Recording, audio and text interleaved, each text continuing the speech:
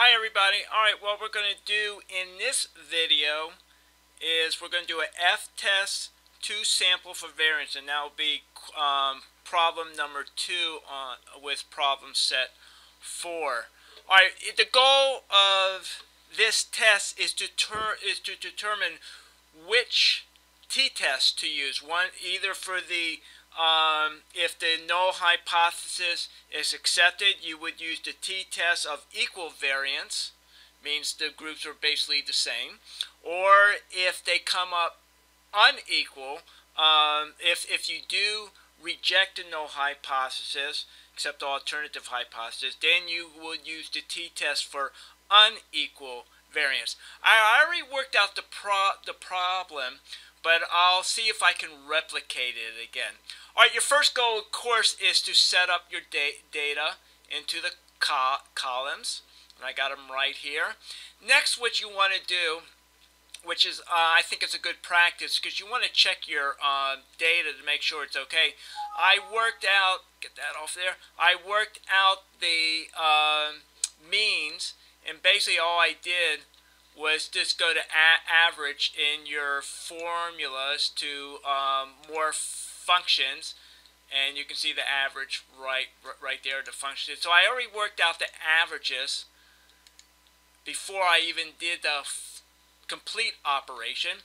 And I also, since we're working with variances, I also want to do the variances, and again in the formula tabs under more function, under statistical, find the variance, which is basically down at the bottom there, and you can do the variance.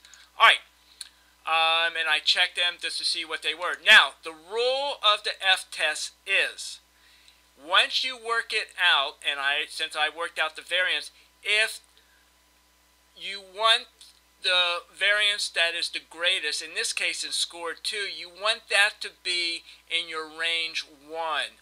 And then the variance that's the least, that would be in your range 2. So let's see how we do this. First, you have to go up to data, if you're using Excel, of course. Go to the data analysis, and that is in your ToolPak.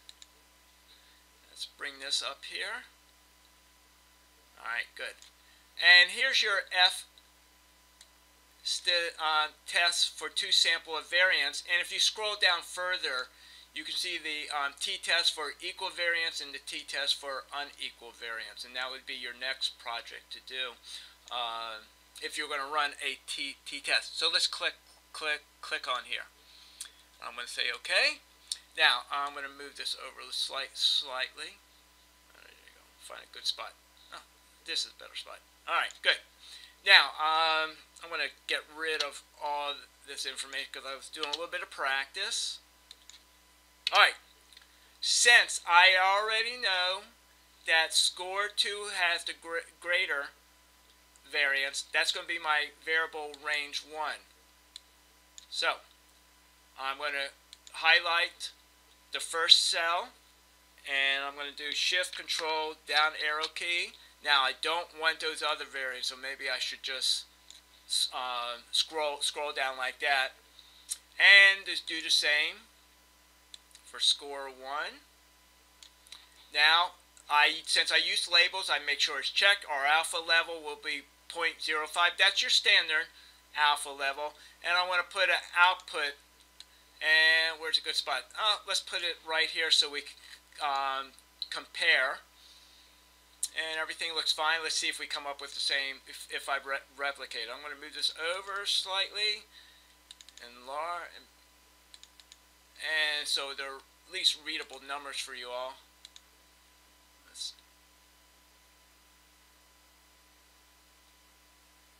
That's good. And I want to make it a little bit. Alright, so I did replicate what you got here. If we move this out a little bit, it would be full replication. Alright, so I did it just to see if I could do it again.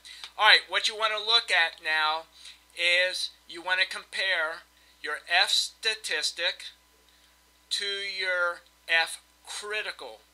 and the F critical on the normal curve, the bell-shaped curve, would be at the 2.48 or 49.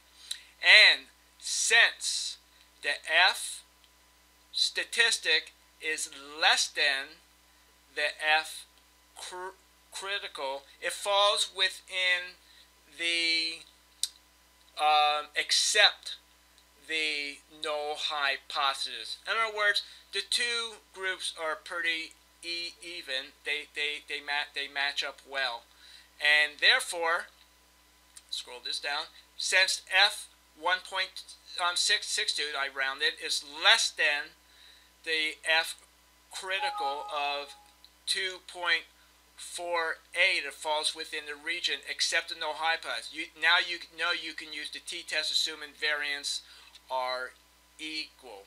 And if you need to, by any chance, put it on a two-tailed test, all you need to do is just take the p value here and times 2, and this is what you come up with. And here are the critical limit too. But let's just look at the one-tailed test. So it's a pretty simple operation, and make sure, and now you can work out 2 more problems on your own, which I already gave you the answers, and let's see if you can replicate that. Alright, that's about all I have to say. This is Dr. Chazen, signing off.